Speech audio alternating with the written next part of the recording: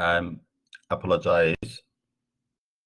I have the technical problem with my web camera, and if I didn't solve this problem, I'm going to make the presentation without the camera. I do apologize for this technical problem. I tried to solve it, but I didn't reach. Thanks so much for your join. Welcome to this class. Today we are going to talk about the political effect of the natural resources. I think it will be very, very interesting topic for you, for your future the essay. As you know, today, according to the syllabus, we should also start short essay. I hope you will also make your decision about the topic in the end of our presentation, in the end of our class. And today,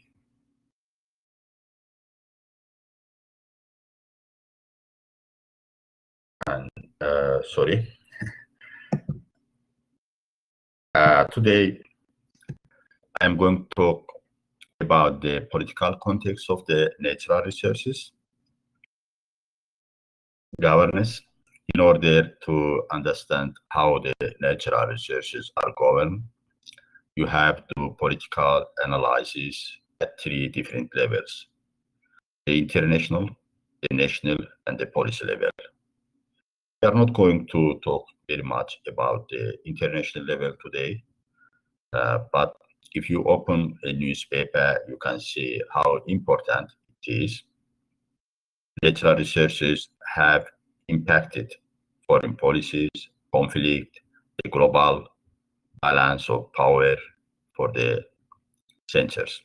We will spend most of our time talking about the national level. So this is within the given research-rich country. I'm going to describe a few of ways that natural resources affect politics.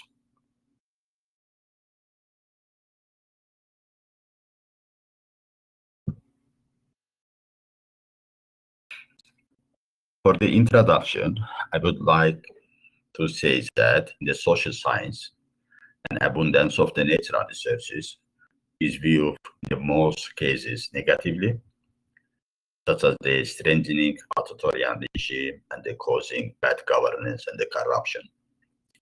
The substantial policy economy literature argues that the economic and the fiscal reliance on the natural resources helps create and monumentalize authoritarian political system. The genesis of this idea is that oil revenues in resource-rich countries constitute an external source of rents directly captured by the government, thereby rendering them an accountability to citizens.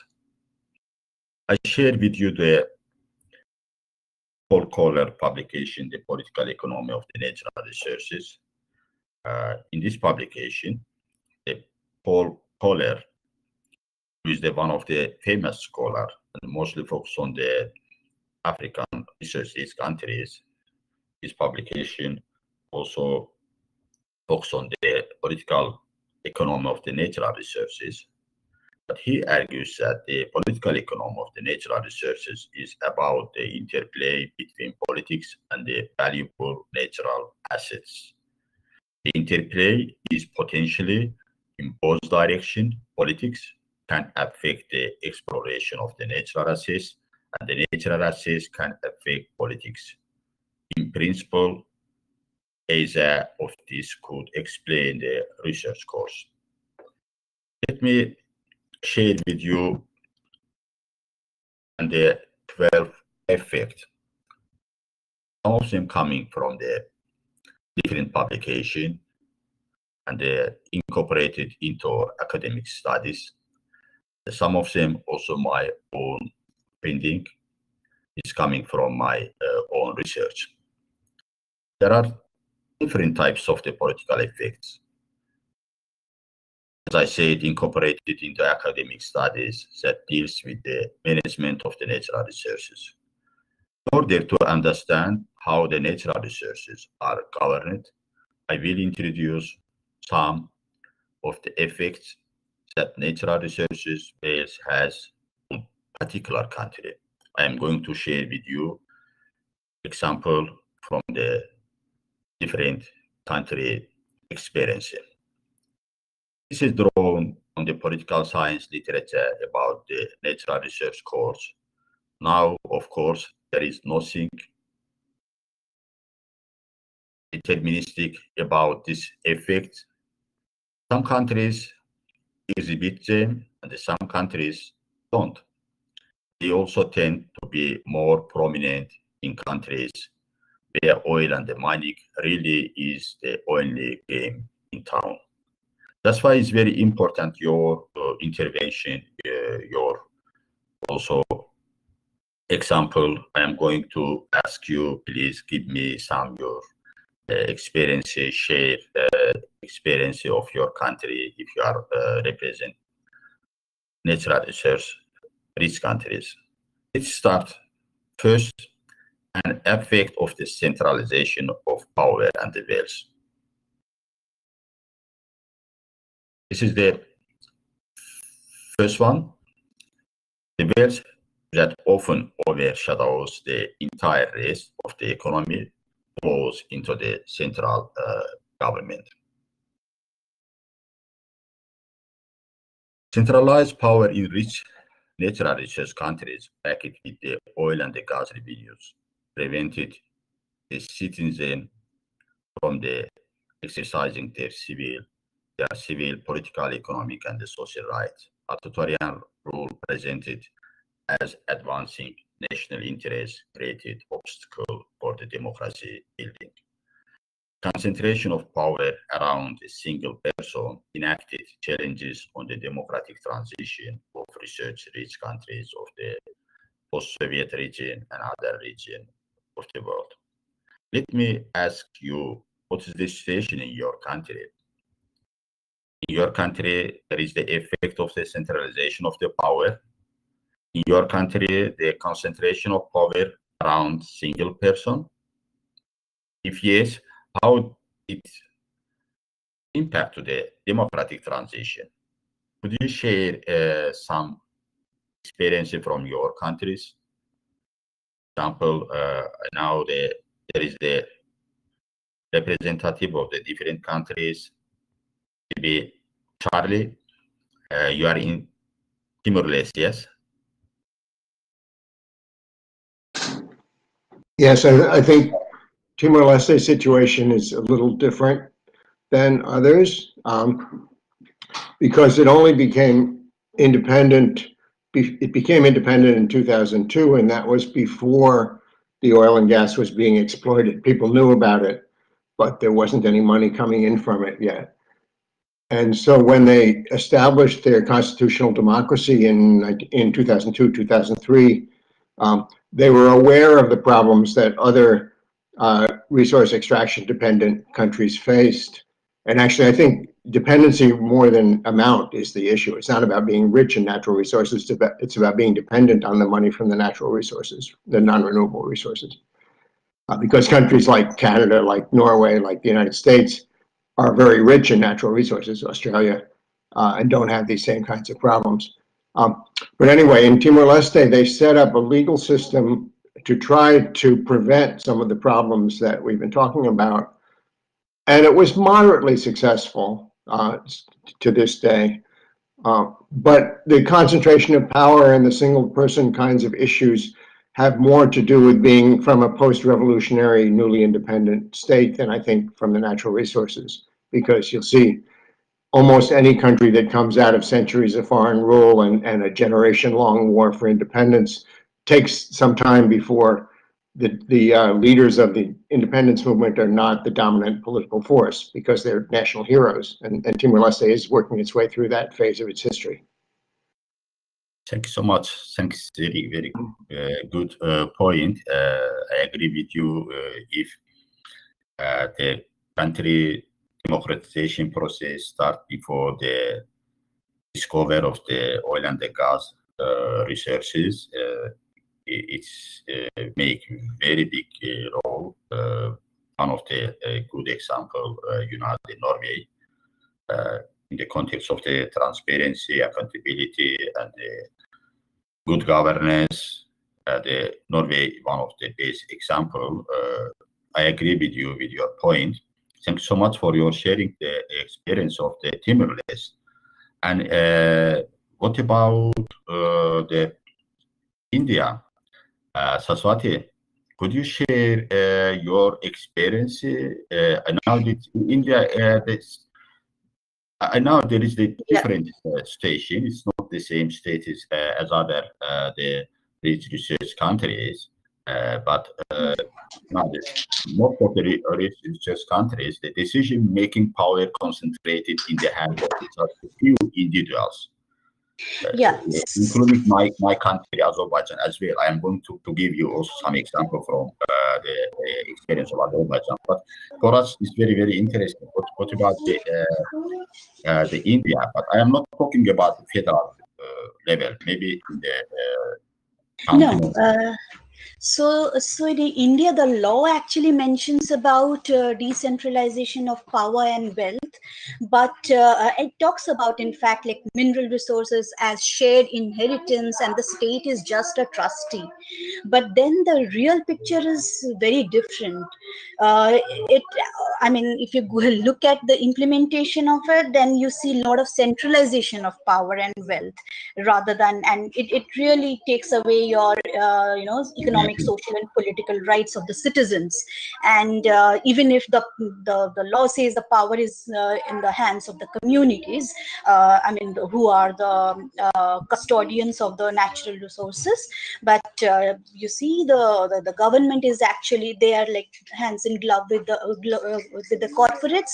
And because if you look at the political economy, the corporates are the ones who are also kind of funding their elections and all that. So it's sort of, there is definitely centralization of power and wealth in India, but in paper, if you look at it in terms of legislation, it's definitely, I mean, we have a very strong legislation that way, but it really doesn't, in terms of implementation, it's totally poor.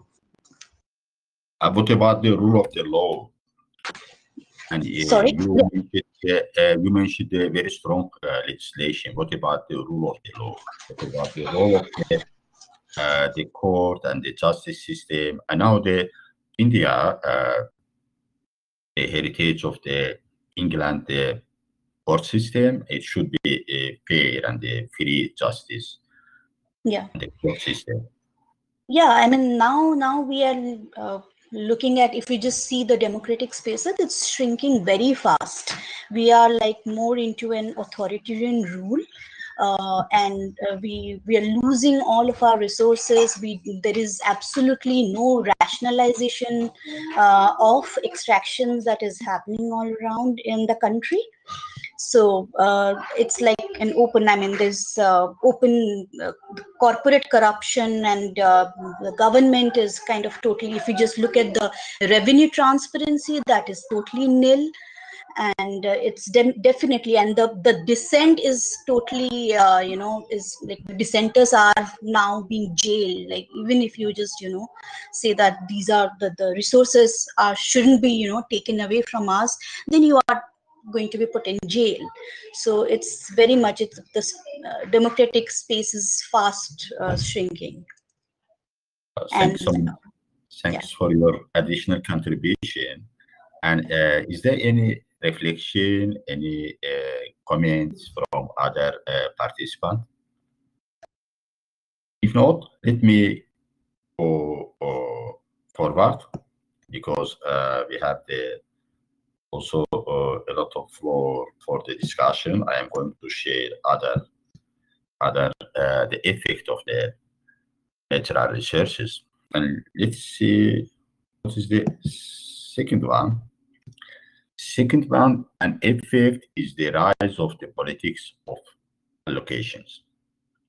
It means that the power is exercised through allocations. This is the crucial when it comes to policy making in the oil and the mining sector. Whoever is in charge of the research this state has a massive number of precious things that they get to allocate from the upstream license to the revenue themselves. So who gets that became the name of the game. This is the second effect, and second effect of the political effect of the natural resources. And now let's forward to the next one. Effect of the discourage of the democracy. If you remember, I shared with you also one of the publication of Michael Rose.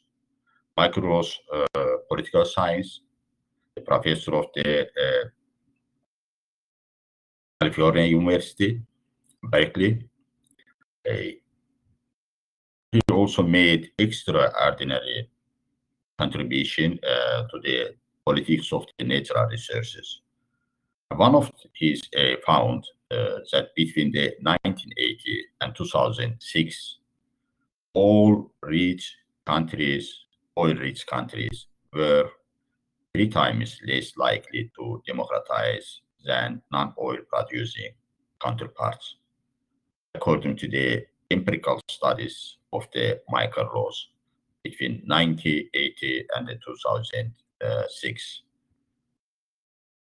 His findings that oil provides an autocrat with the resources he can use to stay in the power, and that level of the wealth can obscure, at least temporarily, incompetence within the state. A simple retrospective observation can yield the conclusion that resource abundant, extraordinarily high dependence on the oil income has a detrimental effect of democracy. Venezuela and Nigeria can be a good example of how resource richness can have zero-sum relationship with the regime quality. Nevertheless, the case of the Norway poses a caution that initial status of the institution can make how future oil windfall affected regime. This is a very good point. Initial status of the institution. In Norway, the initial status of the institution was the democratic institution, but in most of the many resources countries, the democratic institution still under the construction. And in fact, it has been documented that research windfalls don't have a significant impact on institution in democracies. And in extreme autocracies, Saudi Arabia, but negatively affect the political equilibrium in the less autocratic countries, as Nigeria. This is coming from the publication of Michael Rose. It's very, very useful for us to explain the effect of the discourage of the democracy. The many researches countries, the natural resources, and the rich oil and the gas resources, hindering the transition to the democracy. This is the main problem to the transition of democracy. What about other countries? Example, could you share your experience? What about the yokai in your country? Can you open your microphone and share your experience?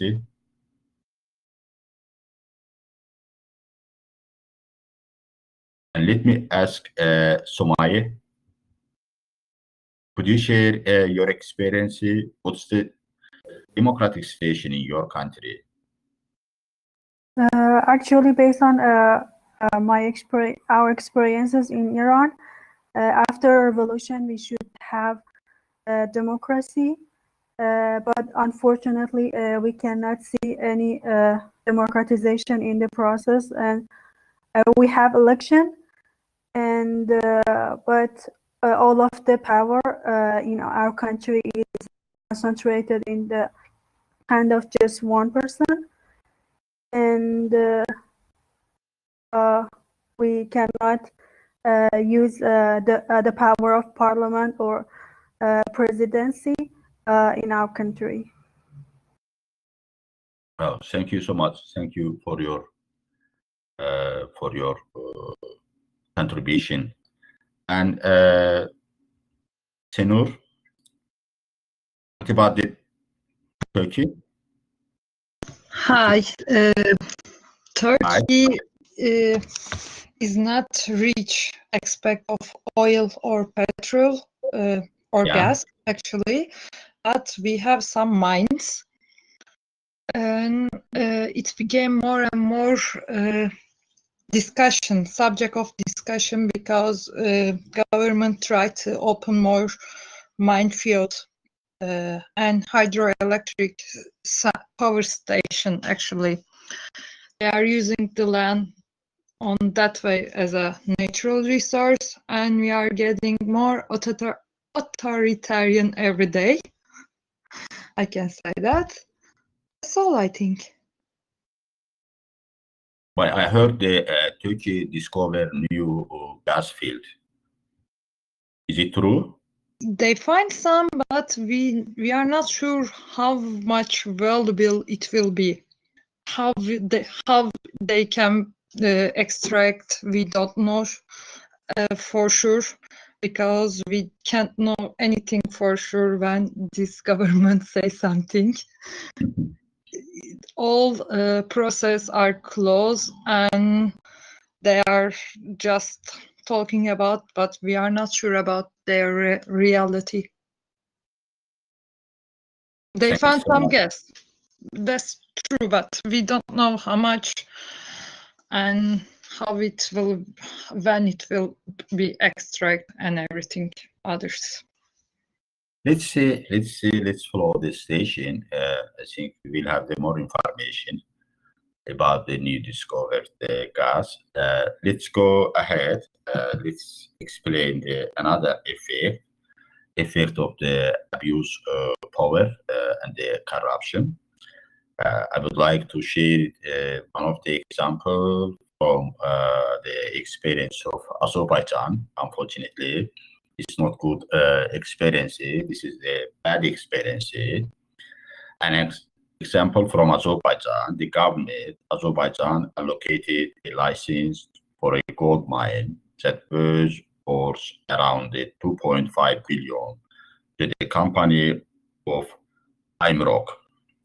This is the international, the foreign company, but it's also Azerbaijan International Mining Operation Company, call it, but originally registered in the UK.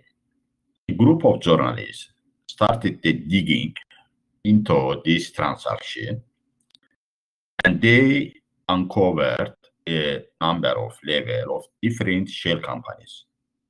Several of those companies were managed by the president's daughters. I mean, the president of Azerbaijan daughters.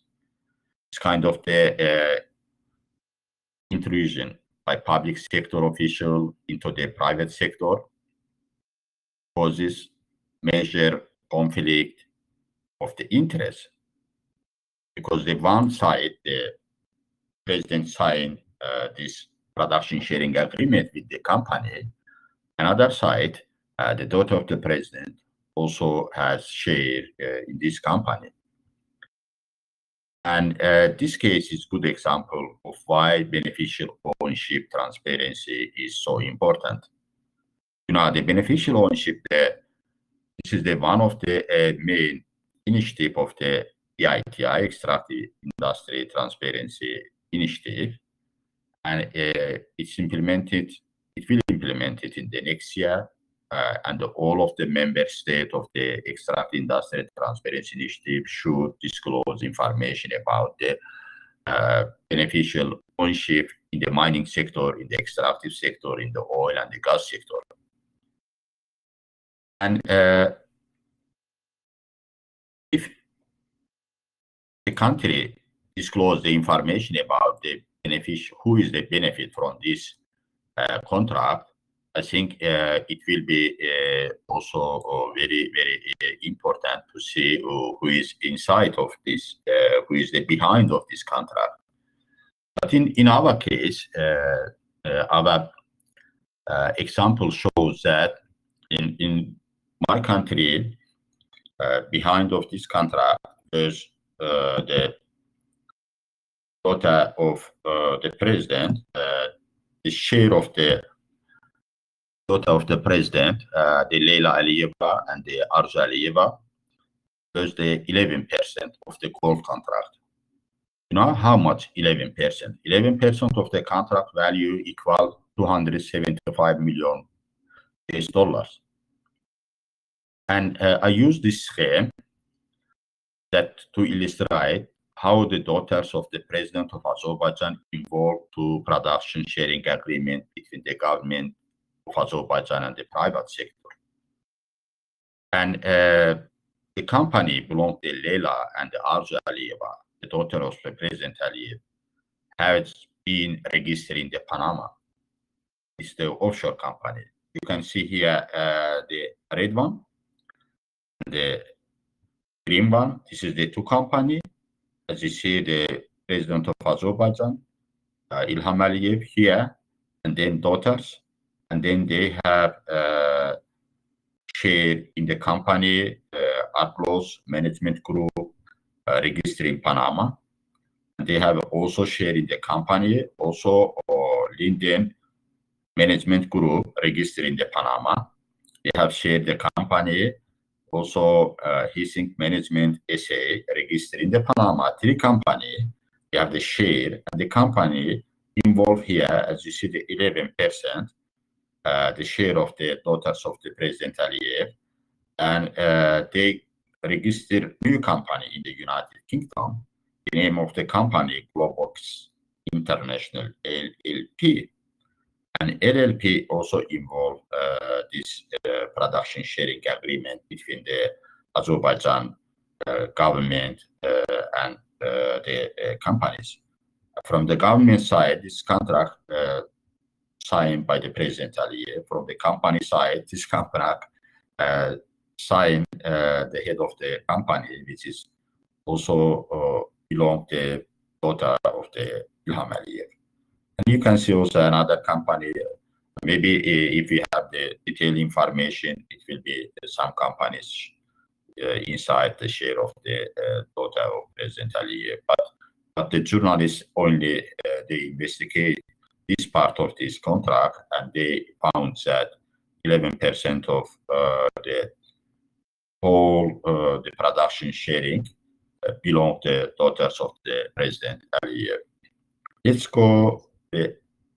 Is there any other example in your country? I don't think so, because it's so shining example, because in some countries you cannot see the open corruption as in Azerbaijan. In Azerbaijan, it's not only contract, the president family involved. President family involved a lot of the contract, a lot of the companies, and they involve business activities, involve production sharing agreement in the extractive industries. Okay, let's present the next, the Rentier affair. The last time, the Professor Leila Alieva shared with you a lot of information about the Rentier state.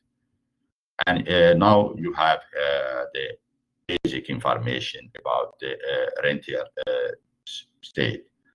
You may have heard of term Rentier state before, because you are interested in these topics.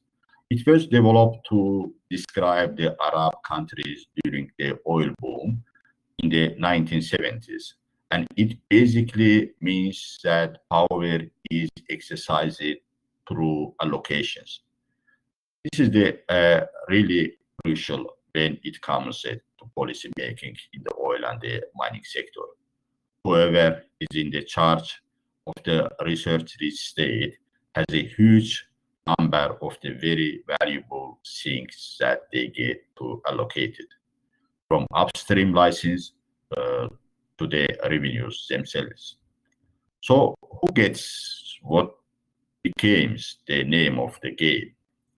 Allocation, we talk about the right of the allocation, also tend to dominate the political discourse, often to the detriment to other issues. Let me give you two examples of the kind of the allocation I am talking about. One is quite populist, and other is more predatory in nature. Mongolia has two main political parties. In 2008 election, a mining boom was on the horizon, and expectation around the future revenues was very high. One of the political parties during the campaign made a promise of allocating $700 share of the country's mining bales to each citizen, exactly before the election. The other party responded by promising to give 1,000 cash transfer to each citizen. Two parties, one proposed the 700, another the 1,000 cash transfer to each citizen. This was widely unaffordable promise. The amount would have the total 60% of the country's entire GDP. Other example, let me give you from the experience of the Congo-Brazzaville. The national oil company in Congo-Brazzaville gets to decide which companies can buy their oil. In 2005, they chose the company that happened to be headed by the head of the national oil company itself. So they sold oil to that shell company, has deflated the prices. And then the company was able to flip that oil and the shell it at make price to another companies. The margin was shared by a group of the political elites who essentially had received an allocation of the public revenue through this fraudulent scheme. And the two examples shows that the Rentier effect also one of the detrimental for the good governance in the country. State budget of the research these countries consists mostly oil revenue, not taxpayer money, or sales from the for-profit companies. This significantly reduces the level of the influence that people have on the government. Broad-based taxation requires building capable institutions that have the trust of the citizen. It's very important. And the participation of the citizen as a taxpayer, in this case, it's increasing also the active role of citizen participants. It also built the accountability because as a citizen, if I give money to the government, I am going to really want to know what they are doing with that money. But research this government, they are getting all this oil revenue or mining revenue, often don't bother to the tax their citizens. In my country, around the 60% of the state budget revenue coming from the oil sector and the oil fund as a direct transfer from the state oil fund to the state budget. The role of the taxpayer is very, very low. But where I am in the United States and now in Europe, the role of the taxpayer is so high. That's why the government also became more accountable. What about in your country? What's the role of the taxpayer? Is it high or less or medium, moderate? And who is going to share the experience of your countries? And Yokai?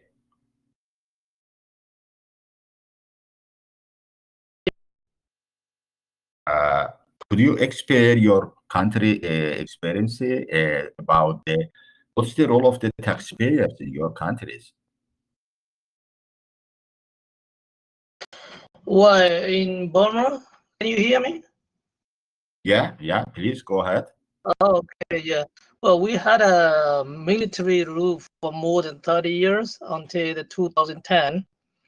And then in 2010, we had an election. So it still mean the democracy of military control.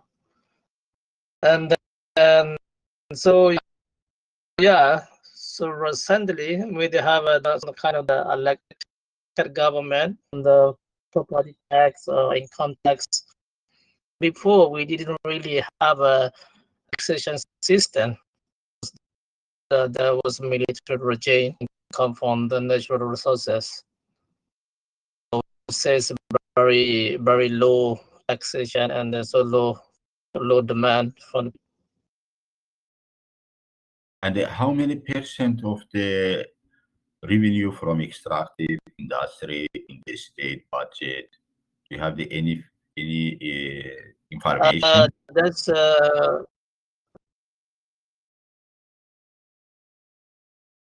That's high, or unfortunately we lose your voice, Yokai. And thanks so much. Thanks so much for your sharing your experience. Unfortunately, it's not good experience.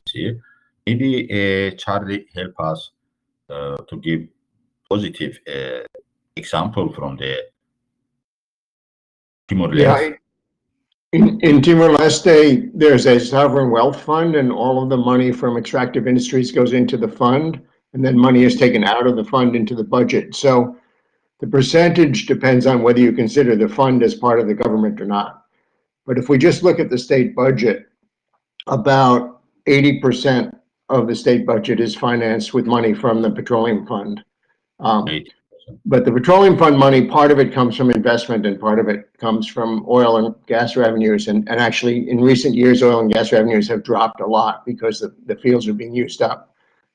So it's money that was received for oil and gas production, from oil and gas production 7, 8, 10 years ago, that's now being applied into the state budget. And the role of taxpayers is about less than 20% of the state budget.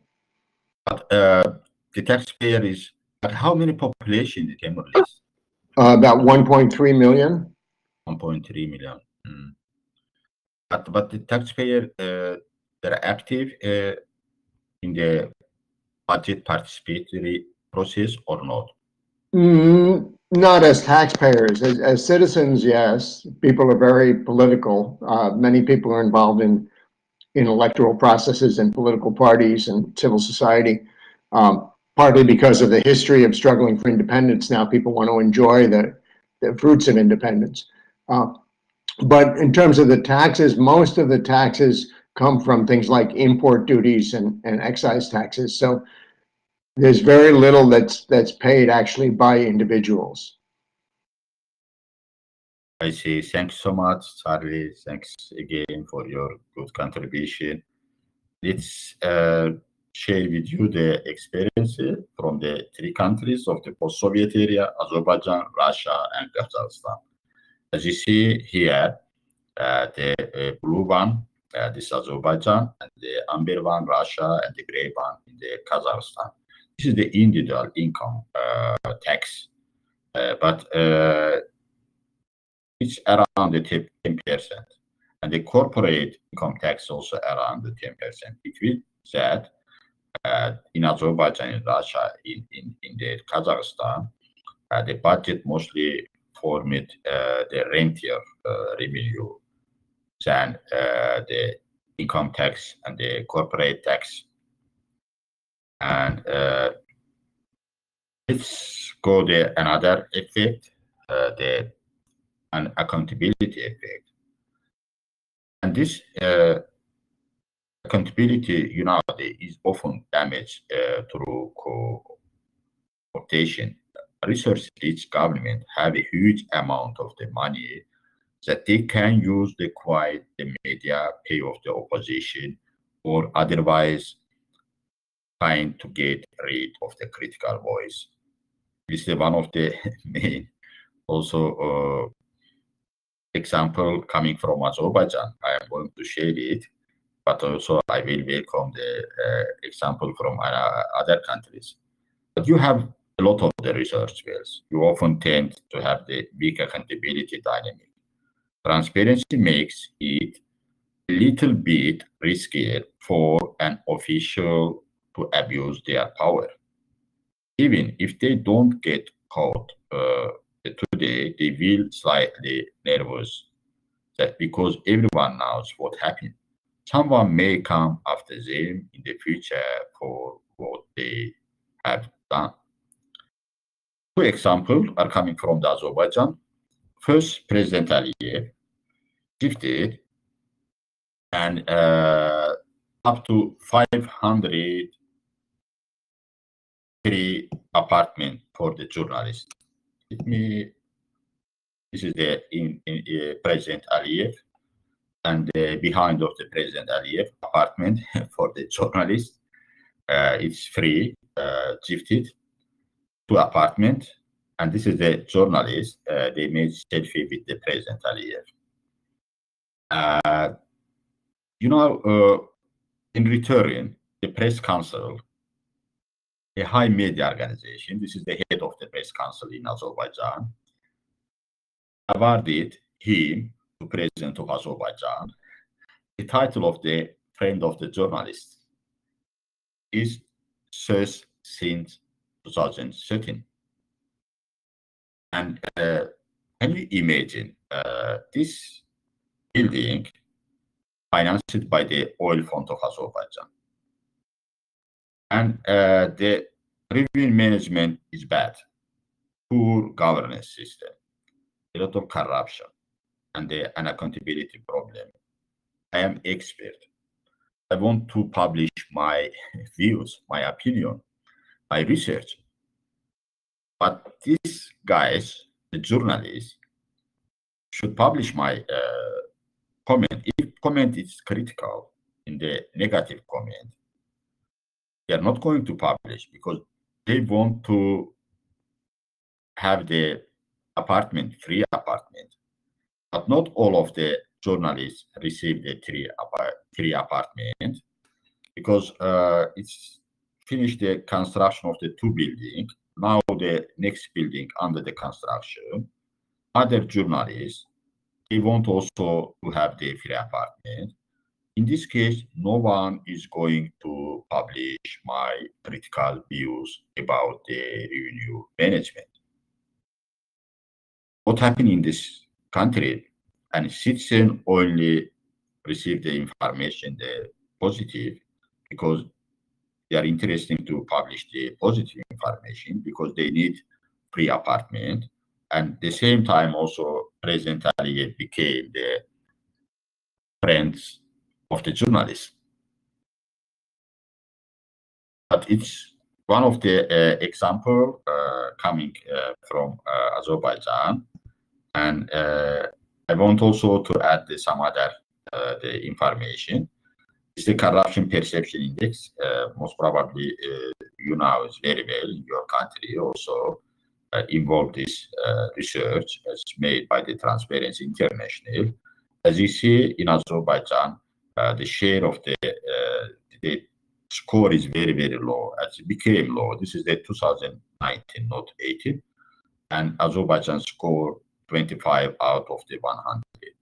This one is the open budget index, and the Azerbaijan also declared open budget index from the 51 to 34 after the construction of the apartment for the journalists. Yes, the Charlie has a very, very good comment. Do many people in Azerbaijan have access to the social media so that you could get your information out without relying on journalists. Yes, Charlie, we have the access, the Facebook, very popular in Azerbaijan. And I am as expert, I publish all of my critical views, comments, opinion through the Facebook. I have more than 30,000 followers, and also plus 5,000 friends. It means that I have also the certain audience for the dissemination, my views, my comment. But the problem is that now, due to the war between Azerbaijan and the Armenia, most probably you heard about the Nagorno-Karabakh conflict, the access to the internet restricted by the government. But my post only accessible the people who is out of the Azerbaijan, Azeri people who is living in Russia, in Turkey, in Europe, in United States, because inside of Azerbaijan, they restricted the internet. This is one of the problems for the disseminate of our position. But we are using very well the YouTube channel. I am sharing my views through the YouTube channel. We are using also the Facebook, Instagram, Twitter, one of the tools for the spread our information among the interested the people. And the Saraswati also made comment, in India, the mainstream media has been sold to the government, but the alternative and independent media is gaining transaction, and through that space again, and sorry, traction, and through that space again is getting the narrow. Thanks, Saraswati, for your good point. Let me also ask others. What about the other countries? It's also very interesting point. And what about the Somali in your country? And how are you disseminate your information? How they disseminate information by the expert? I mean the independent expert. And do many people in your country access to the social media? Is there any restriction of the internet or not? Could you explain? Unfortunately, yeah, please go ahead. Unfortunately, the social media and it's scrutinized with the government, and all of the some application like Twitter and Telegram has been filtered, and we don't have access to this kind of website. And no, there is no freedom of speech in our country, and everybody who criticize the government being actually suppressed. And thanks, but it's not.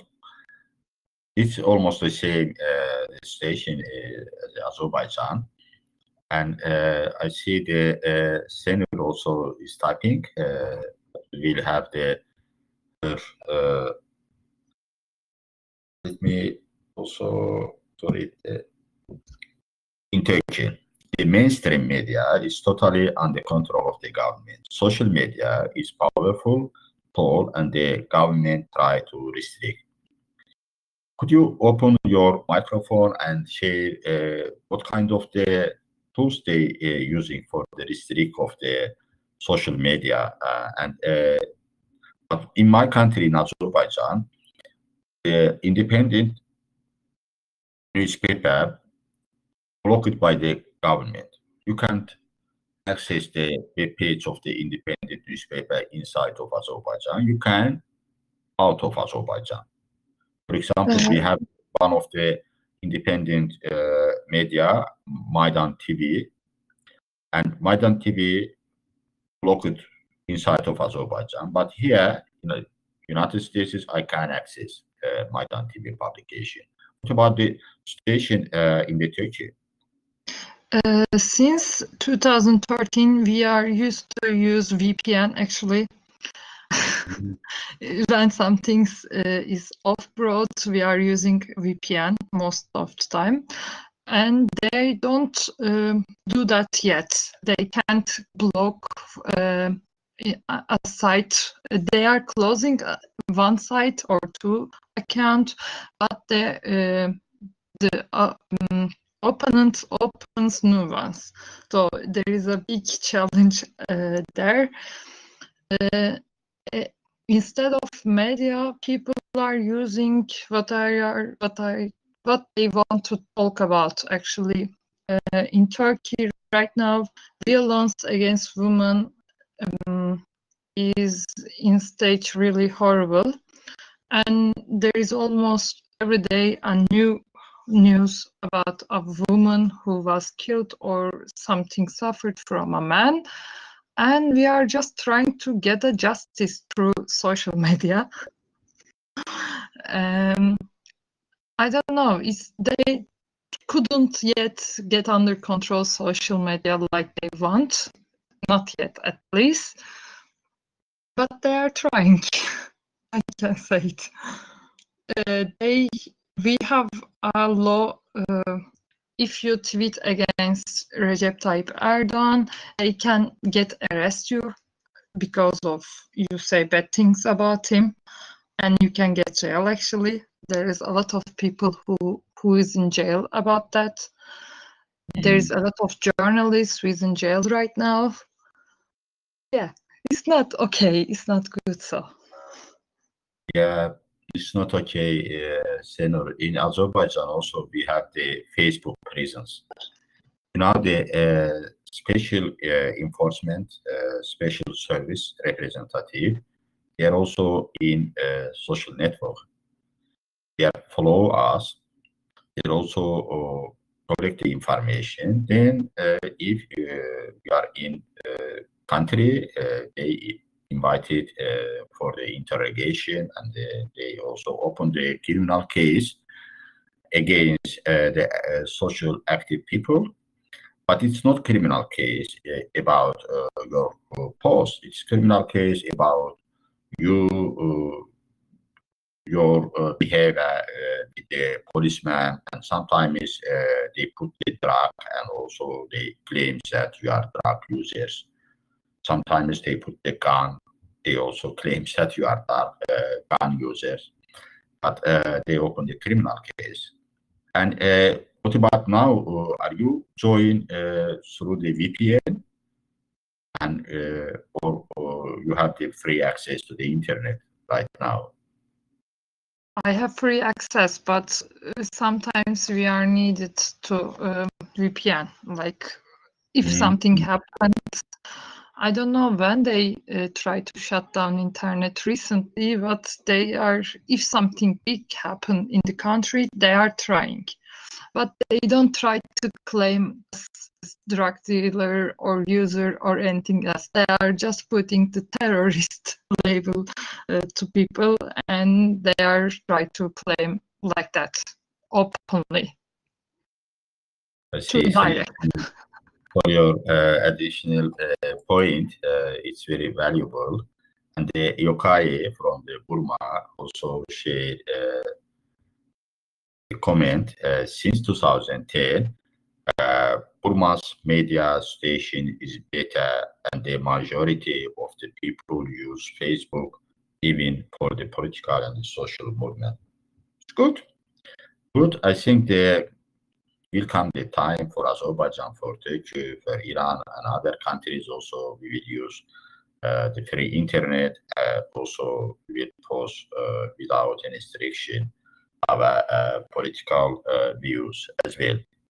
And let's forward, because we have also some effects, and this is also one of the examples. I told you I'm going to share two examples. This example also coming from Azerbaijan. The Azerbaijan Landromat. This is the name of the publication. This publication first time published by the Guardian in the UK, and this publication shows that $2.9 billion Azeri government and transfer with the participation of the International Bank of Azerbaijan and the Russian government, the defense industry also involved this process. They created the different the company in the UK, registered 3 company, also involved Danske Bank in Estonia. They spread, they disseminate, they distribute this money among the European politicians. And they paid the European political bribery. And as you see, this name of the companies in the UK company, 4 companies involved for the laundering and money laundering. And this is they paid this money after the laundering. The European politicians also paid money for the luxuries, including the cars, schools, the interior design, and the dentistry. It means that even the journalists, they get this information. They published the Deputy Prime Minister of Azerbaijan spent $600,000 for the dentist for the change his tools in the most, $600,000. And this is the one of the example of the corruption in Azerbaijan. Let's go the another example, the lobbying effect. Lobbying effect also special the effect coming from Azerbaijan. Maybe there is also some element in your country, but now I want to focus mostly in Azerbaijan. Azerbaijan spent unprecedented resources on the lobbying. The Sunlight Foundation is located in the United States, place Azerbaijan in the top 10 countries spending significant money on the service of the lobbying companies in the Washington, D.C. In 2015, investigate journalists discovered that the Azerbaijani embassy in the United States pays hundreds of the thousands of the dollars of its main lobbying organization, the Podestra Group. And 2.9 billion, I share with you, this is the also publication of the investigation journalist, the Azerbaijani laundryman. And it also shows that the shell companies by the Azerbaijan ruling elites, they launder the money and then they pay this money for the elites, political elite of the European Union and the European Parliament and the Council of the Europe. Part of the sum was used to hush critics and to buy the loyalty of the Western organization.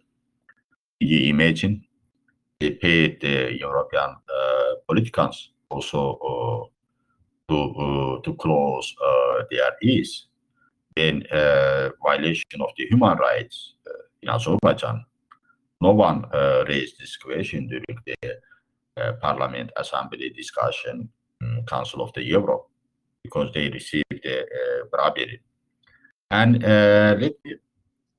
let me also give you another example. It's not only example.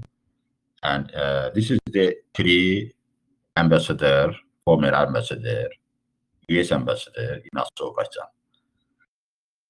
You will shock, really.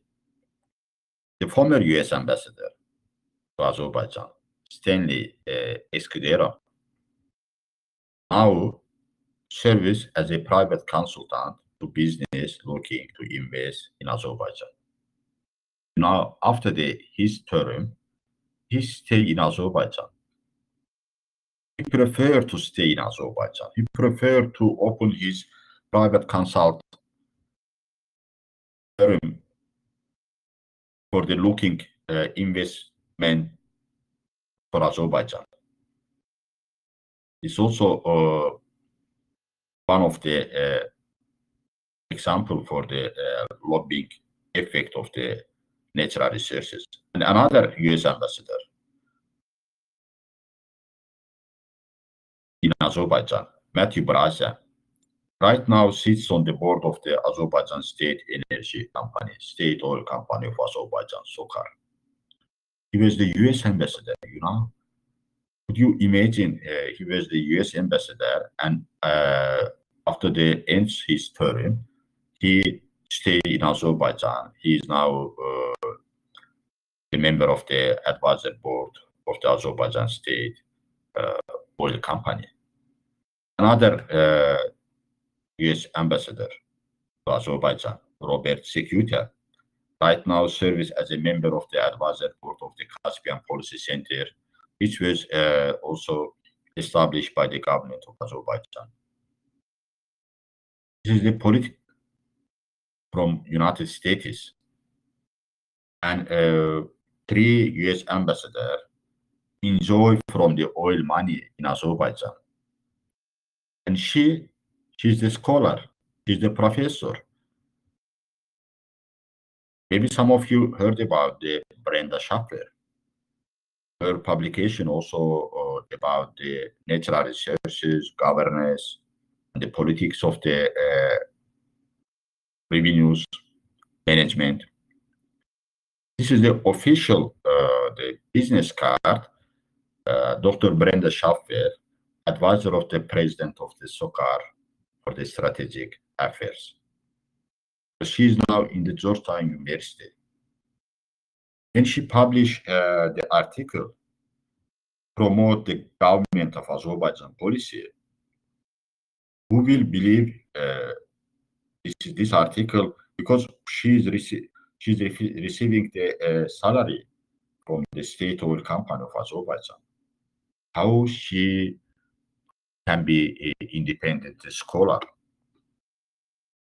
And if any information, any example about the lobbying effect in your country, I welcome also to read here. Also, I welcome to listen you. The lobbying effect and abundance of the natural resources in poor democratic countries also find bilateral relationship of the local authorities with the Western government.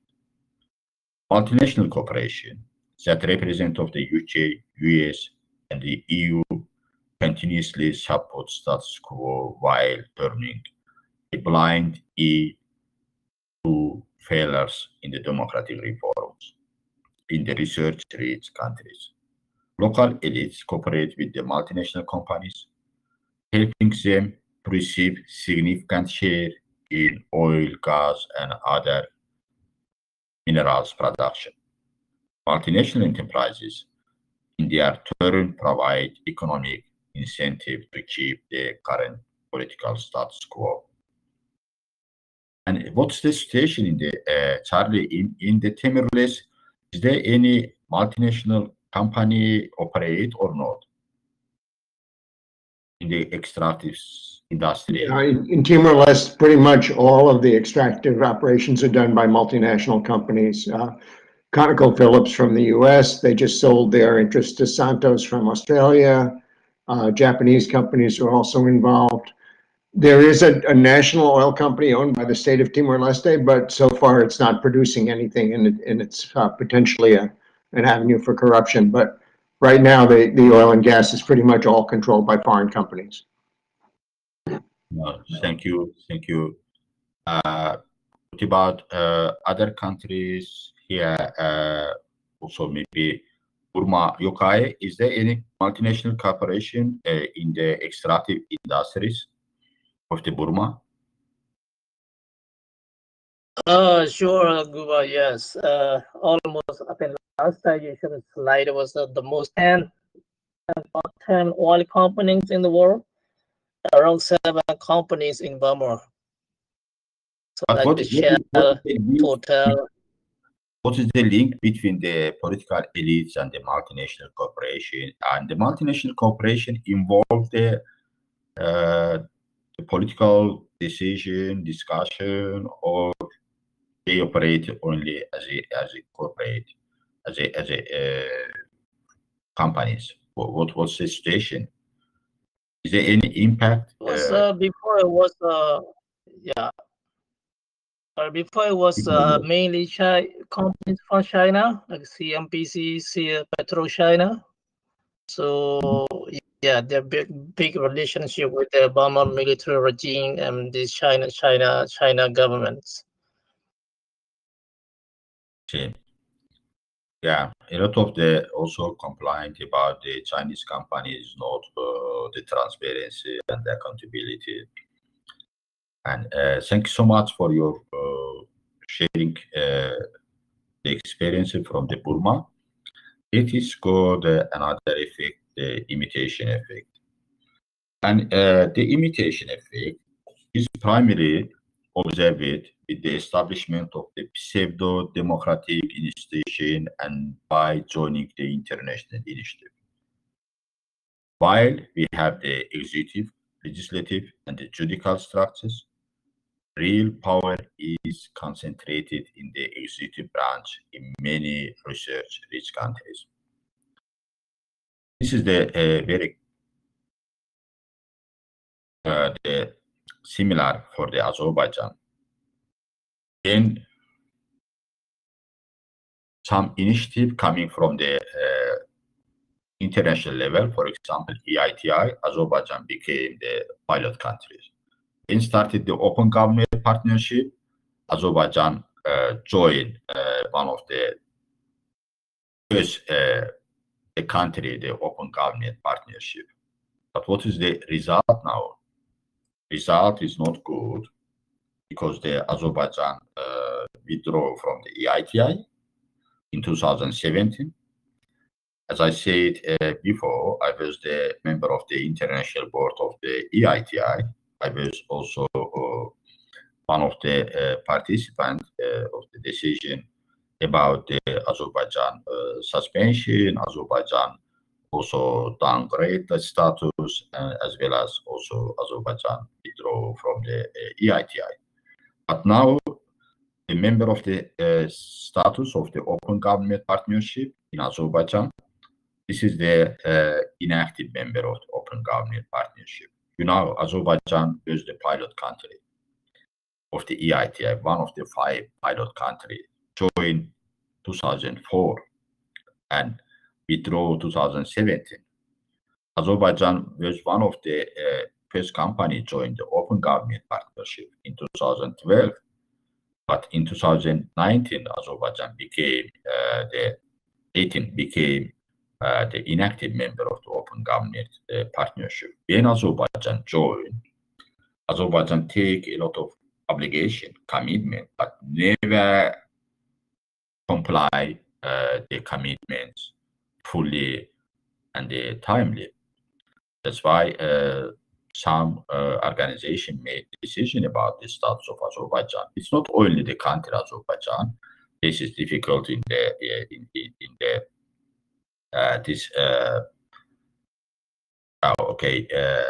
in this session. We received the message from the Saraswati, Svetlana, apologize, I have to leave now. It is a bit late in India before the recording. Very sorry. Okay, good luck, Saraswati. Let's come back to our presentation. But two also organization logo here, Greco, Venice Commission. Most probably you know the Greco. Greco, one of the organization for the member of the Council of Europe. This is the recommendation made, produced the recommendation for the anti-corruption activities. The Greco adopted the 12 recommendations from Azerbaijan, and 11 was implemented, but 9 never implemented. One of the recommendation which was not implemented, this is the publication declaration on assessed and the income of the civil servants. It's very important in the context of the anti-corruption in the countries like Azerbaijan, high corrupt country. But so far, no one published the declaration. No one, I mean the civil servant, president, prime minister, MPs, and the prosecutors, judges. No one published in this country the declaration of the assets and the income. What about this situation in your country? In your country, and is there any publication, any declaration about the income and assets or not? What's the situation in Turkey, Senor?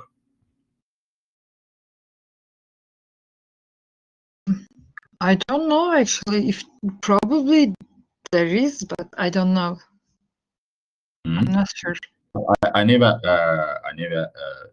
see the publication declaration of the income of the president of Turkey and the MPs of Turkey.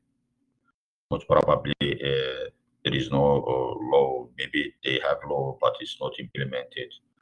And what about the Burma, Yokai?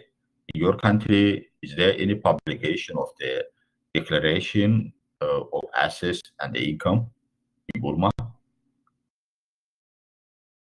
Not very much detail, I would say. I think, yeah, we don't. What about the charges in the Timor-Leste? Do you know station or not? There are laws that require some of the very highest officials to file declaration of assets with the court, the audit court, but they're not made public. And right now there's a proposal to have that law cover more people. And there's been discussion about that they should be made public, but so far they haven't been, and they probably won't be. It's not public. They made declaration, but it's not public. What about this Somalia station in your country? I think there is no access to information about how much they have, how much revenue they have from the natural resources and how they spend this revenue. Thanks all of you for your sharing your experience. But you know, a lot of imitation from the research countries, and the other case that characterizes imitation effect can be shown defining the global commitments taken before the international organization by member countries involved, and that they never they impose and they never also comply the on time the commitments and the obligation.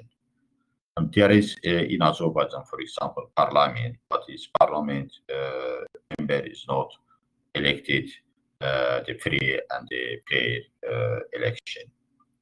And the same time, the judicial structures, I mean the court, also justice, power depend on the executive committee. In my country, all of other the power depend on the executive branch, and the real power is concentrated by the executive branch. It means the real power concentrated by the president administration. This is the logo of the Venice Commission. Venice Commission also one of the institutions of the Council of Europe. It should make the recommendation about the improvement of the election system. They made a lot of recommendation for the Azerbaijan, but Azerbaijan never they comply the recommendation, never implemented the recommendation. Let me draw your attention another effect of the modernization. Why oil revenue using for the modernization by authoritarian regime?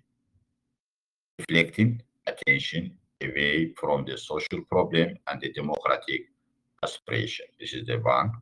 And the second, dishonest appropriation of oil revenues through overvalued investment project using the state budget expenditure. It's also one of the potential area for the corruption. If they spend more revenue, they made more money from the implementation of the huge project. So causing activities of autocratic rules and the masquerading their achievement before the international community. They want to show that we are also part of the modern world. That's why they invest a lot of money for the construction, for the investment project. This is the Baku, one of the really beautiful city. This one, the cultural center, also financed by the oil revenue. This is the Haydar Aliyev Cultural Center. Haydar Aliyev, the father of the current president of Azerbaijan, they invest $450 million for the construction the building, and this is the also very popular architecture involved for the construction of this building. And let me also give you information about name who involved as a designer. Okay, let's draw your attention another issues. This is the Zaha Hadid. Maybe you heard about the Zaha Hadid architects. This firm involved for the design this building, and the Zaha Hadid made design as a designer involved this process. But this is the Olympic Stadium. Azerbaijan hosted the European Olympic Game, first European Olympic Game. In that time, Azerbaijan state oil company, SOCAR, invest around $1 billion for the construction of the Olympic Stadium. This is the money coming from the oil. And this stadium used 2, 3, 4, 5 times since 2015. But every month, every day, this stadium also required the maintain the expenses. This is a very, very expensive investment, but there is no any commercial effect. This investment is not going to add value for the development of Azerbaijan. Only just design, we have also Olympic Stadium for the more than 60,000 people. This is the flag of Azerbaijan. When we construct this flag, it was the highest flag in the world, but it was only highest only 1 week. After the 1 week, in the Tajikistan, in Dushanbe, they constructed the flag 2 more meters tall than Azerbaijan flag. They invest a lot of money also for the construction of the flag, the square. This is the whole square invested money from the oil fund. This is Formula 1 in Azerbaijan, inside of the city name of the Baku, the capital city, also constructed, and they financed the oil money. Why? This is the modernization effect of the oil revenue. It is another example coming from the Russia. The first, the picture shows the Moscow, the capital city of the Russia. And the second one, this is the Sochi. Sochi was hosted the Olympic Games in 2014. And the Sochi Olympics in 2014 were among the most expensive Olympics in the history. And much of the money that went to fund them was, of course, a revenue of the Russia. One of the reasons why they were so expensive was bloated the contracts. For instance, the Olympic Stadium was supposed to cost $49 million. It ended up costing 14 times that amount. $49 million. It was the initial cost. The final cost was 14 times more than the initial cost. So why was the government so relaxed about the procurement?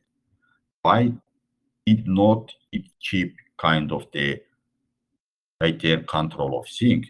Again, the reason political and the relatively obvious.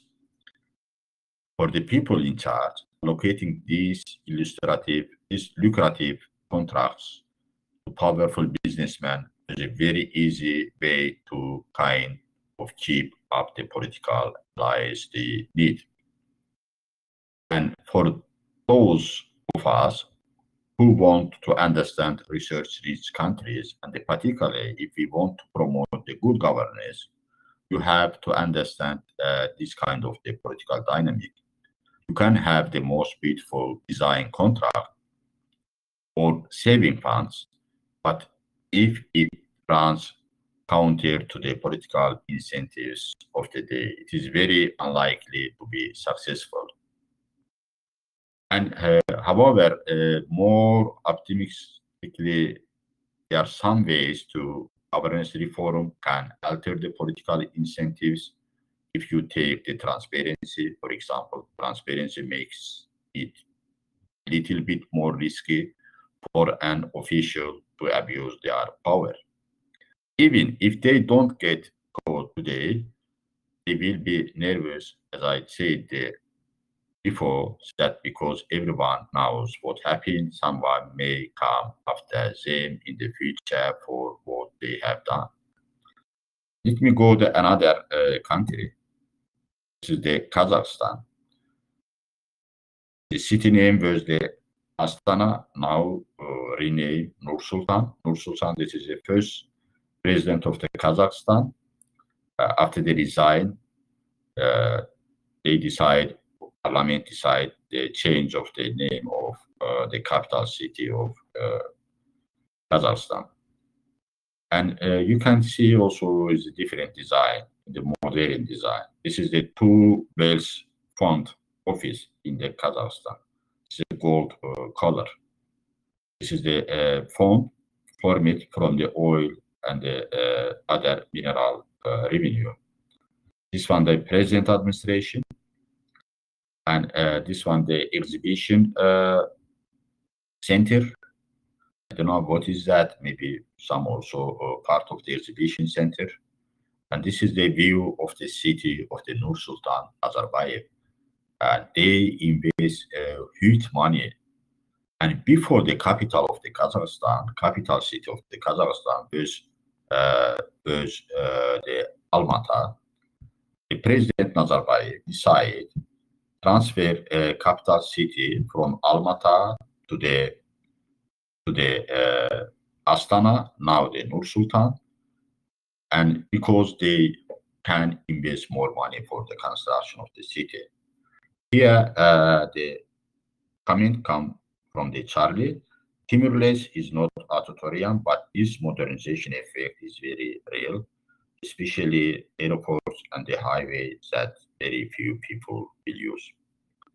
Thanks, Charlie, for your valuable input. What about the other countries? And during the oil boom, the mineral booms, is there any effect of the modernization or not? What about the station Burma, Yokai? They invest more money for the infrastructure? Yes, we have, I think, like 20 years ago, Obama military regime, they built a new capital city in the middle of like the right zone, in the middle of the country. Yeah, it was very, very, very beautiful. The new capital city used billions of dollars. Yeah. Yeah. What's the ranking of the corruption perception index in the Burma? Is high or moderate or less? Well, I don't know currently, but before it was like the after Haiti, there was the second was there was a 20, maybe it was yeah, maybe around like, yeah, it's a very, very, very high. And why I am asking, because from our experience, from the experience of the former Soviet Union, the construction was one of the potential corruption area. Because if you spend more money for the infrastructure, for the construction of the road, hospital, and the schools, and this building, you can make more, you can stole more money, because this is a very favorable environment for the corruption. This is the potential corruption area, the construction sector. It was in the Soviet, former Soviet Union. Let me also share some figures with you from the Kazakhstan, Russia, and Azerbaijan. You can see how many percent of the government expenditure investment from the state budget. For example, it's more time in the Kazakhstan, 31, 27, 29, 28, 34, it's more than 30%. And the Russia, a little bit less, but Azerbaijan sometimes even in 2008, more than 40% of the budget is spent for the construction. Why? Because the construction potential area for the corruption. And here also the additional information is only covered on the Azerbaijan, the percentage of the state budget expenditure in the. Let me move another effect of the reparations. But maybe there is no the same station in other research-rich countries, but there are many research-rich countries. Rentier revenues is used to boost law enforcement entities. Autocratic regime anticipate vital threats from the opposing forces and enact program to eliminate moderate opposition parties, independent media outlets, and the civil society as well.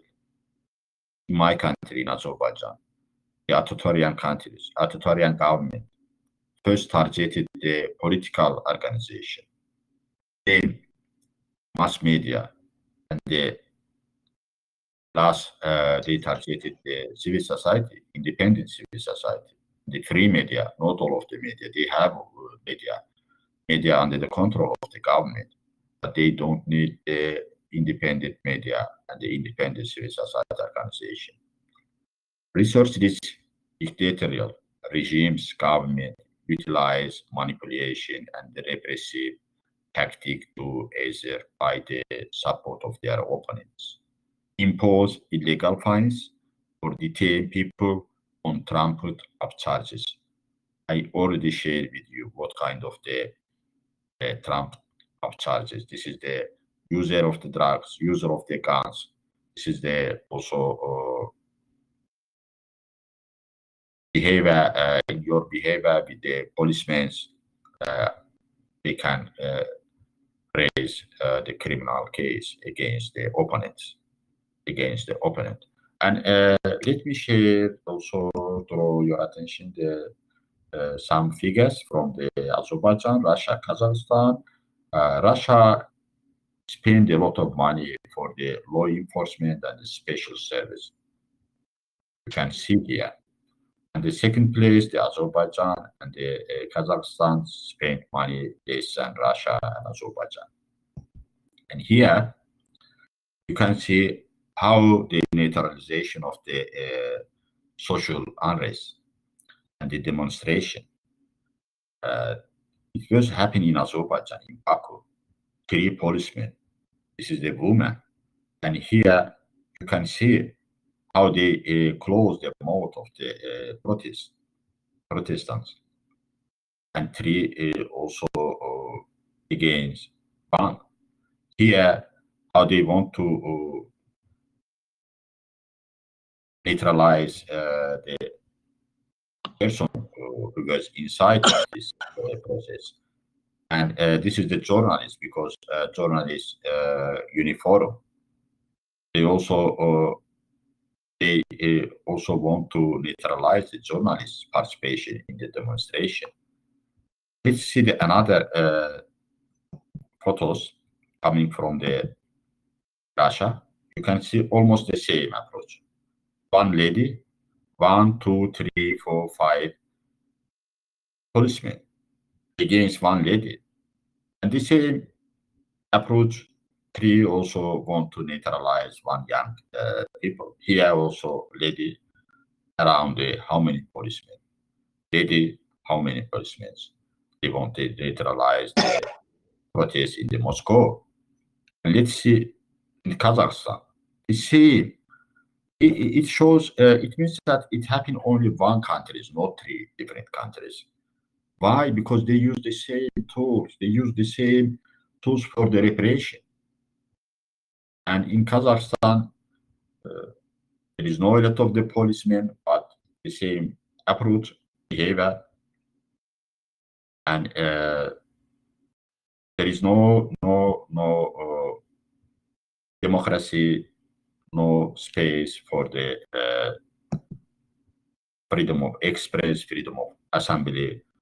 What about the other countries? The government are using the oil money for the boost of the enforcement, law enforcement entities, and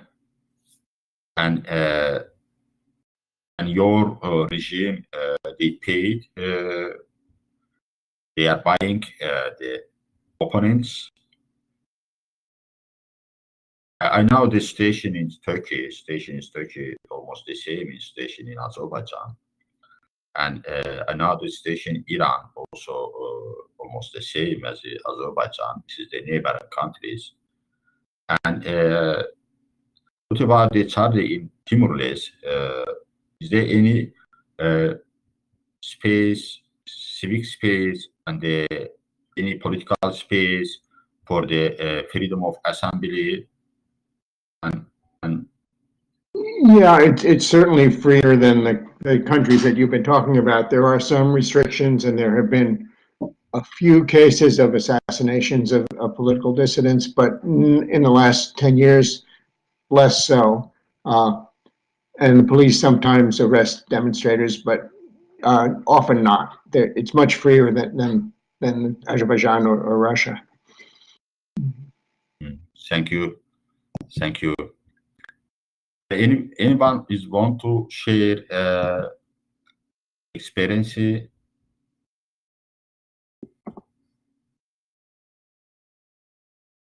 your countries?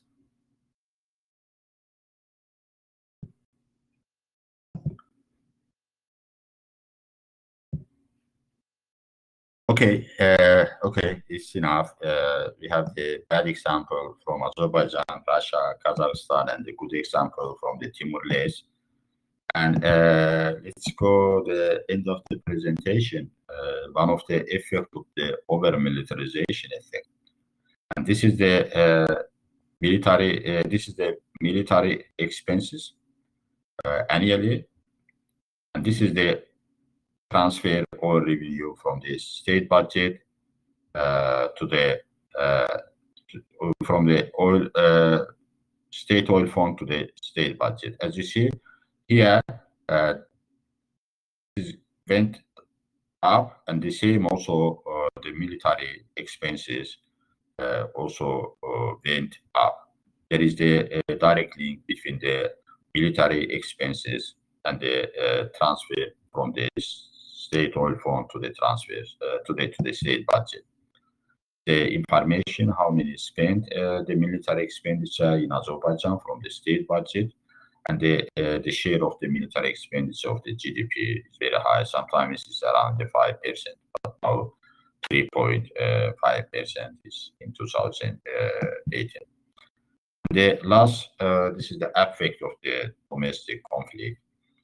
In some countries, reserves wealth seems to exacerbate conflict.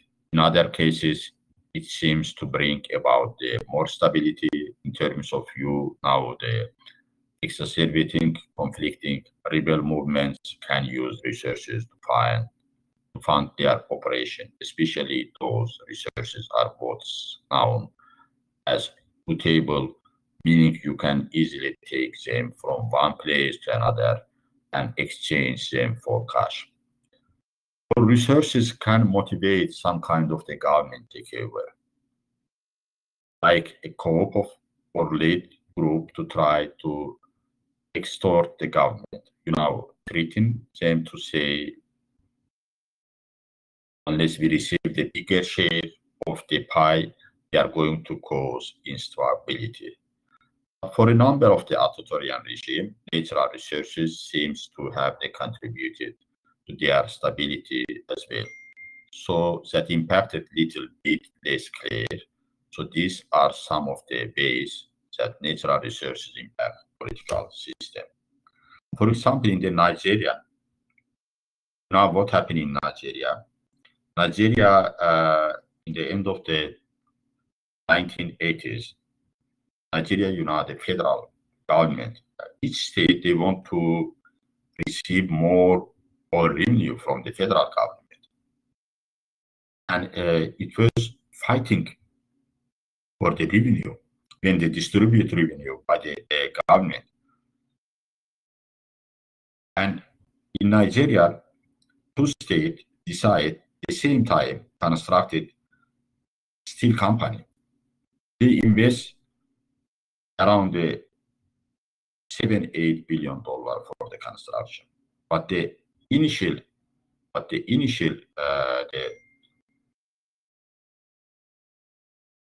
calculation initial cost was $2-3 billion. It was the overestimation, and it was the corruption. And now 10-15% of the steel company operated, and 85-90% they are not using the because it was how to say uncommercial also project, but they invest a lot of money from the state budget. This is the Freedom House report over on the Azerbaijan, Russia, Kazakhstan, and all three countries not free status, and almost the same the GDP per capita in Russia and Kazakhstan. Azerbaijan less than Kazakhstan and Russia, but the Azerbaijan score is less than Russian score less than in the Kazakhstan. It also shows that there is the direct link between the oil and the gas and the mineral resources and democratization. The oil hindering transition to the democracy in the former Soviet Union countries like Azerbaijan, Russia, Kazakhstan, Turkmenistan, Uzbekistan as well. Azerbaijan has such substantial oil resources, but they will be short-lived. But 3 years of revenue management in my country, one of them the sustainability, overspending. We spend a lot of money. It was procyclic spending trend. When we receive the more revenue, we spend more money. When we receive the less revenue due to the drop of the oil price, we spend the less money. And unfair distribution of the revenues. Volatility is very, very high. Poor spending, corruption is high, shadow economy is high. Lack of the transparency and the accountability, one of the main problems, and the lack of the public confidence as well. Public participation also is very weak in the budget process, in the oil distribution process. This is the information about the rentier state, Azerbaijan as a rentier state. From the 2013 and 2018, total proceeds from oil production accounted for 65.3% of the state budget revenues. Crude oil made 86%, and the oil products made 6%. So oil and the oil products made 92% of the Azerbaijan export. Could you imagine when the oil price dropped, what happened in country? Because the country depends on the oil export earnings. Country depends on the oil revenues, and the budget depends. The GDP formed 47% in the oil and the gas sector. And let me also respond some questions. It's very important in the context of the revenue management. Budget volatility.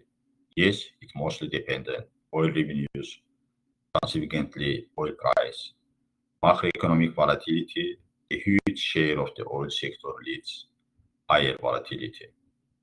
Dust disease, the symptoms of the disease, cost, exchange rate, substitution of the technology and movement of resources are observed. I'm going to talk about the dust disease. I'm going to give you the detailed information. What's the symptoms of the dust disease? What it means the cause, effect, exchange rate effect, substitution of the technology, and the movement of the resources effects. Intergeneration equity, permanent income structure is not followed. Therefore, most of the resources spent now, according to the official statistic, more than 75% of the accumulated revenue already spent. Public debit, 90% of the GDP. Use of oil for the mineral revenues for the development, apparently yes, because I show some infrastructure, and I show you also some construction in the when I explain the modernization effect. What I want to say in the end of our today's presentation, I want to say that this national level dynamic are crucial to understanding individual policy decision along the decision chain, from the allocating license to the spending resource revenues. And in the end, let me give you two additional examples of how the national level dynamic impact the individual policy choice. The first comes from the Nigeria. There is the chronic problem of the confusion and debate around how much money should the national oil company transfer to the treasury.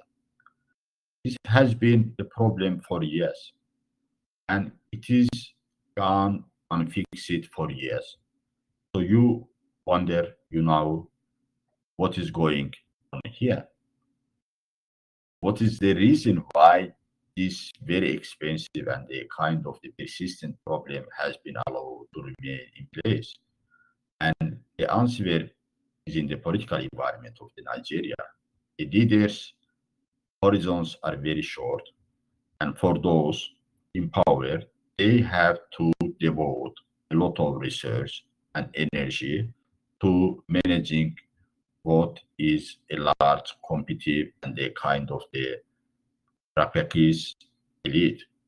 So for them, having the national company over which they have discretionary control, which can be used for the patronage purpose, is quite valuable and they outweighs the objective of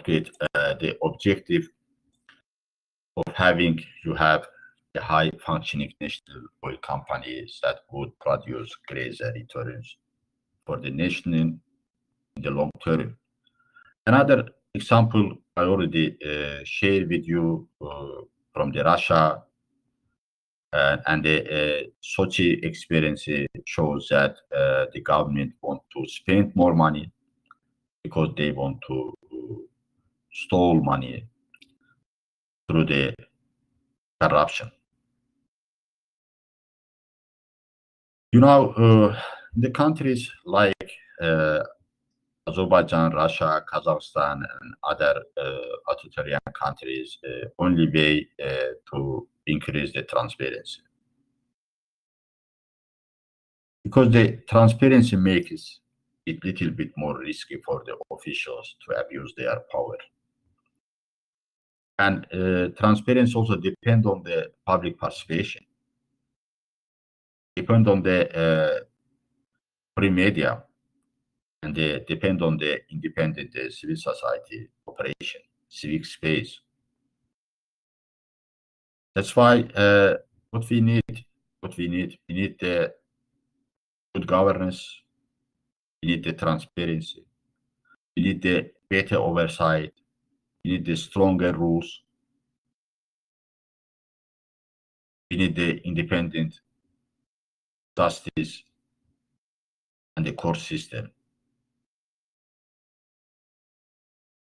And it means that, first of all, we need democratization, because without the democratization, you cannot establish those democratic institutions.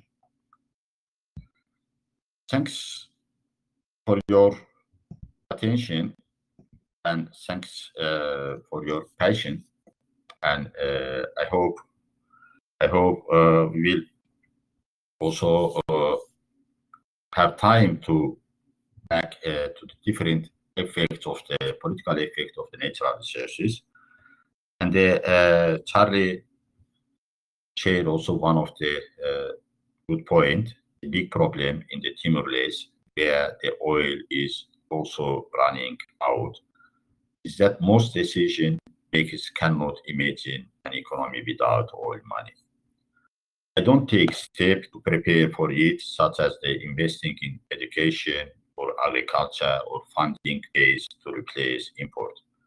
Will you discuss this in another class? Yes, of course, Charlie. We will discuss. We will discuss.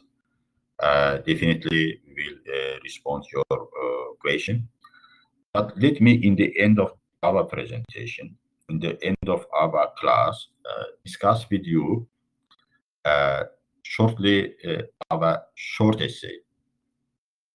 And it will be better you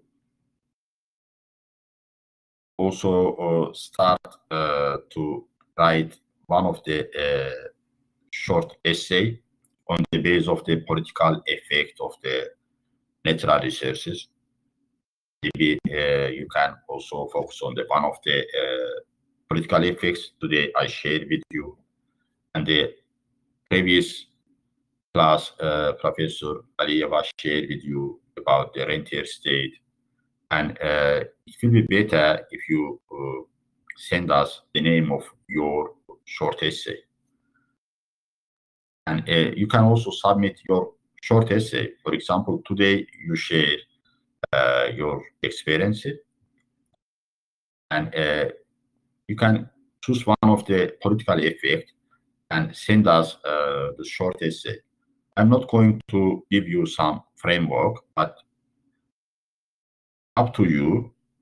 It will be better if it is up to page, up to 3 pages, and the 1.5 double, 1.5 double space, or 1.5. It also will be better, I think, the 1.5, and the 3 pages, up 3 pages, 1.5 space.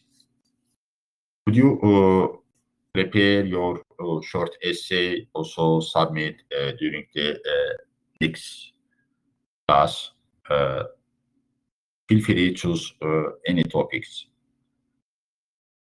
so far you learn from other presentation, from the presentation of the Professor Alieva and my presentation. What do you think? Dear Gubad, sorry, may I also remind you, is it possible for you to send a message to everyone from platform to remind them to choose their short essay topics, and they can also answer you by message? Is it possible? Yes, okay. You mean now in the chat book or? No, from the platform to message to platform. everyone. Okay, yeah. Okay, I will do definitely. Thank you. And maybe everyone can answer you, and they can choose their topics by okay. But now I want to receive feedback if they have any feedback about the short essay. If they have any question for the clarification, please ask. We have the 6 more minutes. Left the 6 minutes. You can also ask any question regarding today's presentation. Any reflection welcome. Any comments, any intervention in the end of the class, any feedback.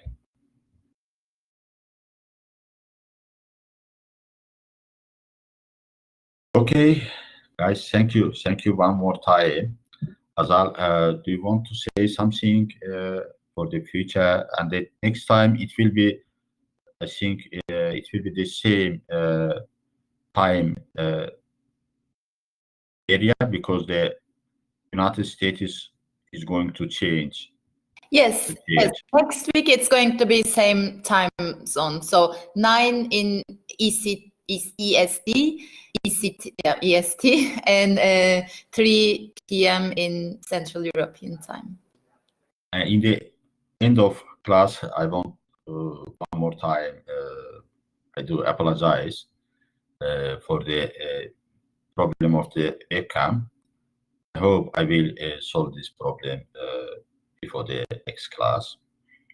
This is the problem related, most probably, the technical issues, software. I don't know what happened, but I definitely will solve this problem.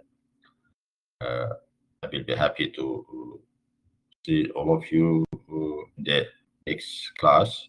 I'm also going to join the next class when the Professor Leila Alieva will moderate, facilitate in the next class. Thank you so much. That's all I want to say today. I hope you will receive